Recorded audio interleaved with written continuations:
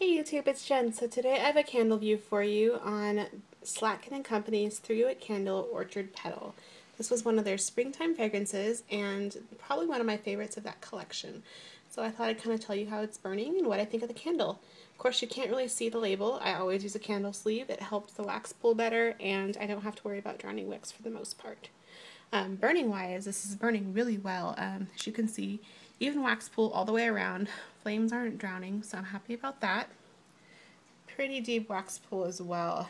Probably can't see it, but it's doing a really good job.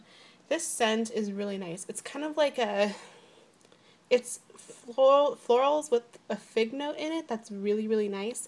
Kind of reminds me of a springtime version of brown sugar and fig. I really like it. Throw wise, this has a pretty strong throw. I can smell it throughout my apartment pretty well.